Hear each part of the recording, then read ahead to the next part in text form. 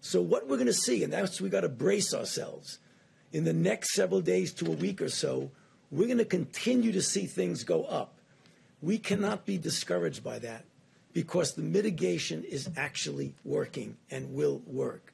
Now, the 15 days that we had of mitigation clearly have had an effect, although it's tough to quantitate it because of those two opposing forces.